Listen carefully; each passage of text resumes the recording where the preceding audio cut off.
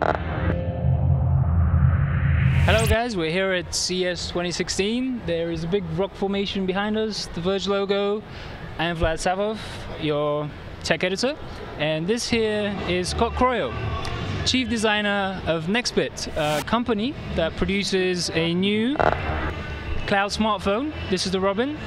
We're seeing these are the final versions of the Robin now, aren't they? That's correct. Well, pretty close. Like, there's like a few weeks before we're in mass production, but yeah, they're 99% there. And this is what you're showing off here at CES. This is the debut of the final Robins. We have it in black, sort of graphite. Yeah, we call it midnight. It's actually, so it looks black, but when you put it up to a black t-shirt, it actually looks blue. So it's very, very deep, kind of dark blue. And we have this mint and white combo. The other thing is you're running Android 6.0 Marshmallow. That's right. And you've done a Kickstarter campaign, and this is really the thing. We have a whole bunch of Android phones, and my first question for you is, why should people care about your Android phone? Because we have Android, we have Marshmallow, but you have something different. So can you tell us a bit about what's different about the Robin? Sure. Well, I think there's a couple of things. I think first of all, if we were to put the iPhone and every Android phone out here on this great Verge table. What, you mean this iPhone? That's right.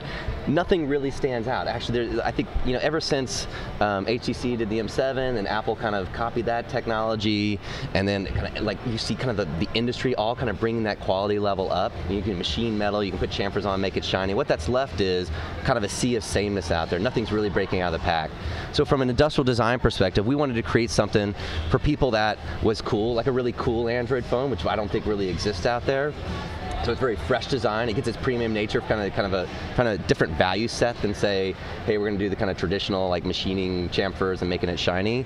Yeah. And so I think that kind of reduction in detail and that kind of very fresh approach, the kind of very approachable, repeated motif of the circles that you see on the product, really creates something that's kind of modern and very fresh. That's number one. Number two is this phone is designed to never run out of space. So it has 32 gigabytes of onboard storage, but we've integrated 100 gigabytes of cloud storage into it. And that basically, when you traditionally, or you're at a concert, or you're at a friend's house and you're taking a photo, you're recording a video, you get that message that says, hey, you know what, you're out of space, you need to go delete some stuff. Inevitably you have to delete some photos or delete some apps. Those are the two primary things that people delete. Well, now actually, because we actually have integrated the cloud in, we can actually migrate stuff on and off the phone dynamically, and allow you to basically use that cloud to kind of supercharge the phone. A lot of Android has been it hasn't been cohesive. It's been kind of piecemeal. Yep. So how do you feel you've done on that front? Have you managed to do a truly cohesive OS and experience? I think so. I think ever since we had Material Design come out with Android. Actually, I think that Android's actually in a pretty good spot right now. It's actually much more cohesive than it's ever been. Yeah. And so really, if you look at the interactions of this, I would say that 99% of the interactions are stock Android. You go to how you add widgets to the widgets panel, it's stock. It's got a slight visual design tweak that we have, which is very clean, but it's stock. If you look at the way notifications treated, it's stock. If you look at the settings area, it's stock except for the storage tab where we have integrated the cloud in. And that's just because I don't think we need to reinvent the wheel there. Google's done such a phenomenal job kind of bringing that up to a kind of what I would say a pretty good quality level now, that we don't need to reinvent the wheel. From a visual design perspective, we do want to create something that feels fresh and that's harmonious with the design. And then we've made that simple tweak to the home screen, because I think that also speaks to the kind of simplicity message, number one. Number two is to help people understand how we use the cloud. It actually provides a very valuable feature. For example, I want to pin an app. You know what, I can't actually do that in the stock Google launcher. To show that an app is being restored from the cloud, you can't show that sort of stuff in another launcher. So that sort of ability, doing a launcher allows us to kind of help communicate to people how a cloud-first phone works. Now, if you don't like what we've done, this phone works with Google Now Launcher. You can download it. You can download any launcher you want. You've just arrived here at CES. What are you looking forward to most from the other categories, from the other... Yeah, it's funny. We get asked that a lot, and to be super honest with you, it's super hard for me to actually get out on the floor, because our primary focus here is to kind of tell people about Robin.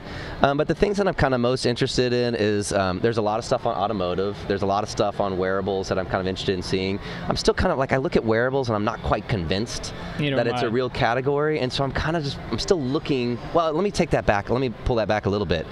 I'm not sure it's a mass market product. I think it could be ended up being like, you know, a Bluetooth headset where, yeah, 15-20% of people have them, great, they love them, and another set of percentage actually don't use them or don't have them.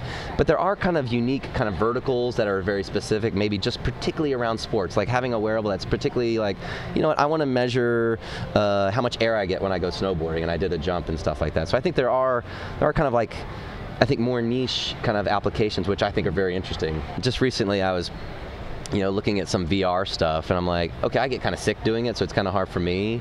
But I'm just trying to, like, beyond gaming, like, what is it? Does VR become the thing that you go to the mall and actually experience, or is it actually something that will drop and get to a price point in the home that we're actually all going to do and we're all going to experience? So I'm kind of curious to kind of see how these kind of early technologies transform and move into a place where they can be more ubiquitous. And I just want to bring that back to the Robin.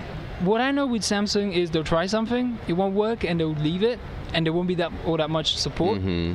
So for people who might be interested in getting a Robin, how do we know, how can we trust that the company will keep support going? Yeah, no, I think that's, you know what, I mean, I can promise you all day long that we're committed to that stuff. We absolutely are.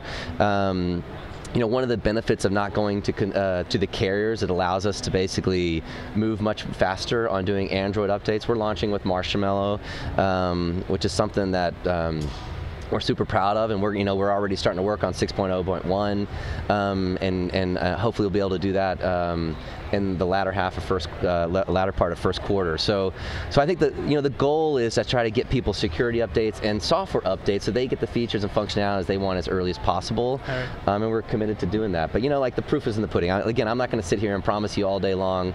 Let's see how we do. You know, we're going to be you know, shipping pretty soon, and you know, we're committed to delivering. Speaking of shipping pretty soon, Kickstarter units, yep.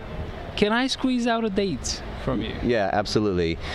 So you know, our Kickstarter campaign was in September, and what we told our early backers, which was limited to 1,000 people on the GSM side, was that we would ship it in January. And actually, we're not actually going to hit January. However, there is good news. There is good news. We're actually about 2 weeks late, so we will ship the early backers on February 16th. We will ship all the other GSM phones a couple days after that. Mm-hmm. And then I think the last bit of news is right now the phone is available for pre-order. We're actually going to close that pre-ordering down on January 15th, so just in about a week. Yeah. And whoever basically pre-orders the phone by January 15th, we're committed to shipping that by the end of February. Understood. Thank you very much for your time, Scott. Yeah, thanks for having me. Appreciate it.